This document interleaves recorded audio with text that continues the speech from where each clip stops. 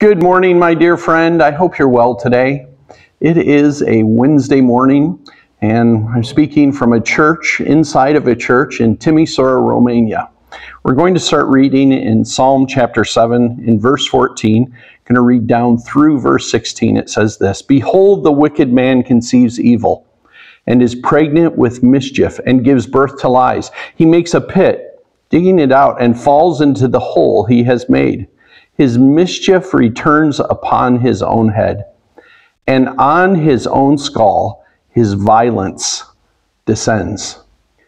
And, there's a lot of strong words in Scripture about those who do violence, those who are involved in violence. And we want to ask the Lord to root that out of our hearts. It says the wicked, does these vain things. He has violence in his heart, but in the end, it comes upon his own skull. We want to be free from that. We want to get grace from the Lord to be kind, to return peace to other people. Let's pray today. Heavenly Father, we come to you, Lord, thanking you for this day that we're in. And Lord, we don't want to be those who involve ourselves in violence, but we want to be peacemakers, bringing peace in all the situations that we're in. In Jesus' name. Amen.